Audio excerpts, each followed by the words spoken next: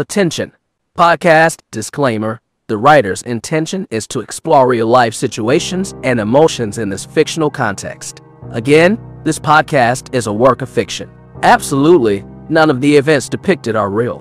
The storylines and characters are purely fictional and created for entertainment purposes. However, please note that this podcast may address sensitive issues that some people may find distressing.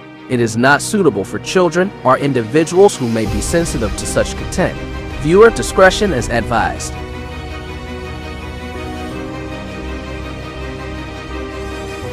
Episode 2, Unveiled Revelations. Welcome to Apostle Wilson's scandalous faith drama, The Pentecostals. Scene 1, New Year's Eve service at Light of Grace Pentecostal Church. The atmosphere at Light of Grace Pentecostal Church is electric as the New Year's Eve service commences. The church, filled to its 2,000-member capacity, buzzes with anticipation and spiritual fervor. The choir, backed by a powerful band, fills the sanctuary with soul-stirring gospel music, their voices resonating with a deep passion and faith. Prophetess Mariah Edwards joins the choir, her voice soaring above the rest in a display of pure devotion and talent. Her presence adds a special touch to the already dynamic performance, and the congregation is visibly moved, many lifting their hands in worship. As the music reaches a crescendo, Prophetess Edwards transitions into a few minutes of exhortation. Let us welcome this new year with faith in our hearts and praise on our lips. The Lord has brought us through another year, and His blessings are endless, she proclaims, her voice echoing through the hall. Meanwhile, Angela and Rachel are running late. They rush into the church, quickly heading to the restroom. From inside their stalls, they overhear two members gossiping. I'm telling you, Bishop Wright's up to something. But who's he seeing? That's the million-dollar question, one says. The other nods in agreement, their conversation filled with speculation and juicy theories. Angela and Rachel wait until the ladies exit, then come out of their individual stalls and exchange a look, the weight of the secret they share heavy between them. On the pulpit, Bishop Wright maintains a composed demeanor despite the undercurrents of rumor and speculation. He invites Prophetess Vanessa Johnson to introduce the guest speaker. Vanessa, one of the founding members who served under Bishop McKenzie, steps forward with a mixture of reverence and emotion. Tonight, we are blessed to have with us the man who founded this church, who stood by many of us in our darkest times. Vanessa begins, her voice trembling slightly. Bishop McKenzie was there for me when I was battling my demons of alcohol and cocaine. His guidance helped deliver me from my despair. The congregation listens, moved by her heartfelt words, and many are brought to tears by her testimony. Bishop McKenzie then takes the stage, his presence commanding yet humble. He delivers a powerful and inspiring message, one that speaks to the hearts of everyone present. His words are a blend of encouragement, faith, and a call to embrace the new year with hope and dedication.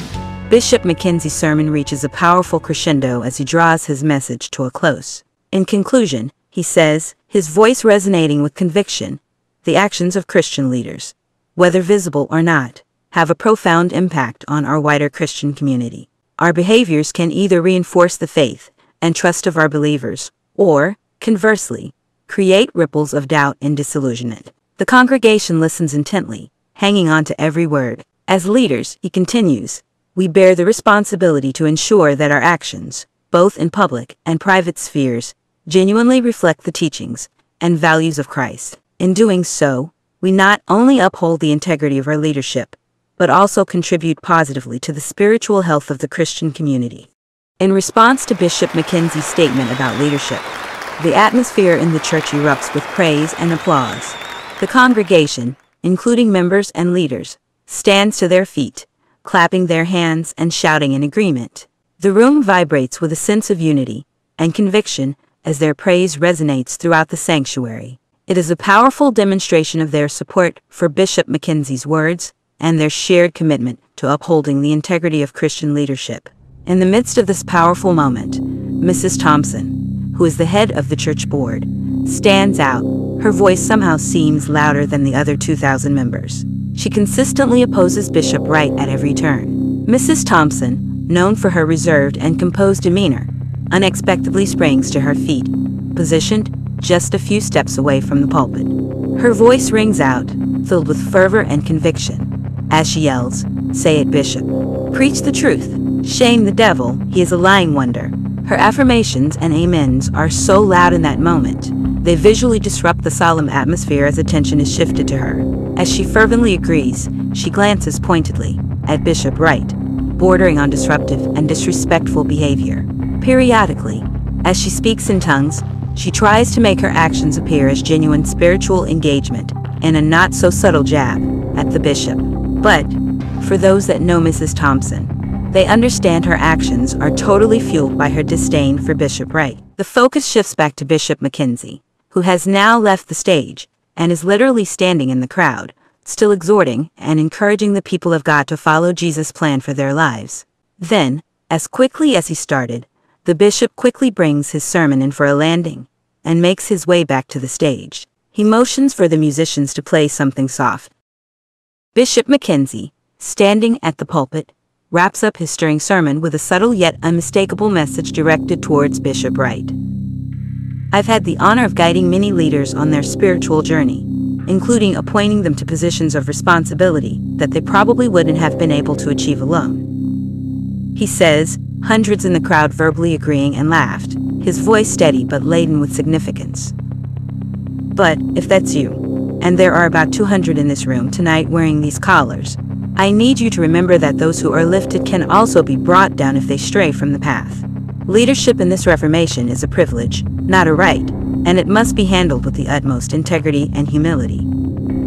Bishop Wright, with a forced smile, feels the weight of Bishop Mackenzie's words as he sits on the stage, aware that all eyes are on him.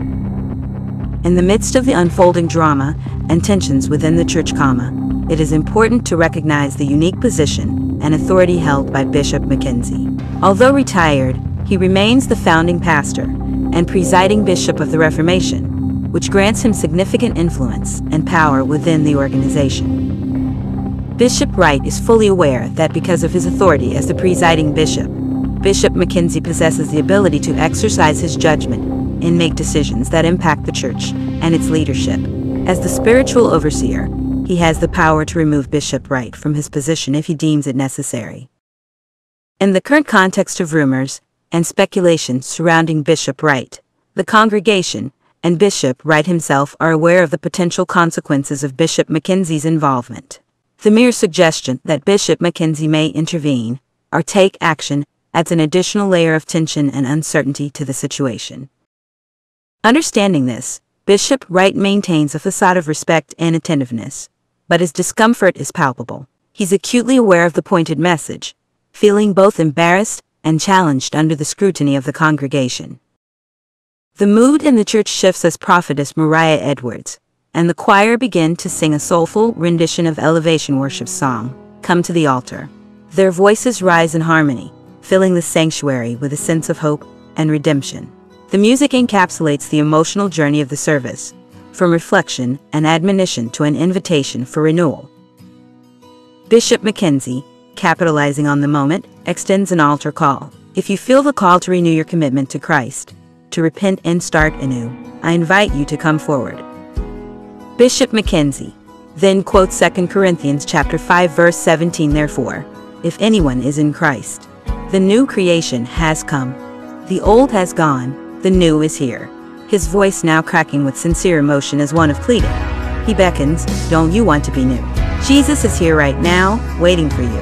Bishop's voice is warm and inviting, a stark contrast to the sternness of his earlier message. The response is overwhelming. Hundreds of people, moved by the sermon and the music, step out of their pews and walk towards the altar. They come with tears, with smiles, with open hearts, ready to embrace a fresh start. The church becomes a sea of people seeking prayer, guidance, and a chance to give their lives to Christ. Bishop Wright stands and begins to direct the elders and ministers of Light of Grace Pentecostal Church to quickly position themselves to minister to the people as the altar fills with congregants seeking solace and renewal. Angela and Rachel also find themselves amidst the sea of people, both deeply moved by the sermon and the atmosphere of repentance. As one of the female elders stands, literally having to hold Angela, her tears streaming down her face, her body shaking under the power of the anointing in the room. Despite the noise around her, her prayer is a private moment of raw emotion and vulnerability. "Lord, forgive me," she whispers between sobs, her voice barely audible over the choir singing. "I've lost my way, please guide me back." Her plea is one that is heartfelt, a silent cry for forgiveness and guidance amidst the turmoil of her life. Nearby, Prophetess Vanessa Johnson, Angela's mother, lays her hands on Rachel, Angela's best friend, who is crying uncontrollably. Rachel's tears are a mix of guilt and relief, her body racked with sobs as she stands at the crossroads of her own secrets and the path to redemption. Prophetess Vanessa prays fervently for her, her words full of compassion and hope, seeking divine intervention for the young woman she has come to care for deeply.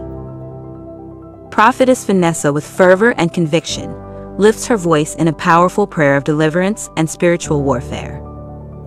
"Lord, I come before you, binding the devil and decreeing Satan loose from Rachel's mind," she prays, her voice resolute and filled with authority. "I declare that every chain of darkness and confusion be broken, replaced by your divine clarity and peace." Prophetess Vanessa's prayer continues, her words a declaration of victory and freedom for Rachel. "I plead the blood of Jesus over Rachel's thoughts and emotions, rebuking every lie and deception that seeks to torment her. I decree the power of the Holy Spirit to guide her steps and lead her into truth and restoration." With each word, Prophetess Vanessa's voice grows stronger, her prayers reaching the heavenly realms as she intercedes on Rachel's behalf. As the prayer reaches its climax, Prophetess Vanessa's voice resonates with unwavering faith. "In the name of Jesus, I declare victory over every stronghold that seeks to hold Rachel captive." Rachel, now prostrate lying on the floor coughing and gagging uncontrollably, a common sight in the Apostolic Pentecostal Church for those that are familiar with the common signs of demonic manifestation and deliverance. Yet, amidst what seemed to be a violent, internal struggle, Rachel is starting to sense her spiritual atmosphere has shifted as Prophetess Vanessa's prayer fills the room, her words carrying the weight of spiritual authority and an unwavering belief in the power of God's deliverance. It is a moment of spiritual warfare, as she battles against the forces of darkness and releases the power of God's love and redemption over Rachel's life. As the prayer concludes, Prophetess Vanessa's spirit is filled with a sense of peace and assurance. She rests in the knowledge that her prayers have been heard, trusting in the faithfulness of God to bring about healing and restoration in Rachel's life. In the midst of this, Prophetess Mariah Edwards, still singing, watches Prophetess Vanessa and Rachel from a short distance, her eyes filled with tears and her heart with understanding and a profound sense of empathy. Despite knowing many hidden secrets about Rachel and having had a few heated verbal run-ins, in that moment her dislike for Rachel was gone. Why? Because she too knows the weight of hidden sins and the struggle for deliverance. Quietly, she prays under her breath for Rachel, her words a silent petition for the young woman's freedom from the chains that bind her. The scene closes on this poignant moment, focusing on Prophetess Edwards' contemplative face, then panning over the altar where Angela and Rachel, along with hundreds of others, are engaged in a deeply personal journey of confession and repentance. The choir's voices swell in the background, encapsulating the emotional intensity of the moment. Despite capturing the powerful and moving message of Bishop Mackenzie and the dynamic and spiritually charged atmosphere of the New Year's Eve service at Light of Grace Pentecostal Church, this scene also captures the deeply emotional and spiritual experience of Angela and Rachel at the altar. Each of them is grappling with their own burdens, while being supported by the prayers of those who understand and empathize with their struggles.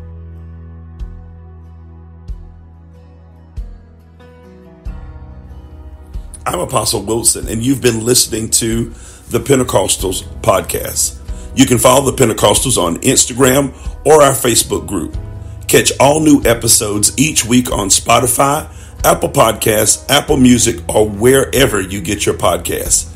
If you haven't subscribed on Apple Podcasts, go there now, subscribe, rate, review this podcast.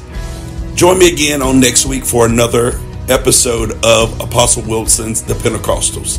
Thank you for listening.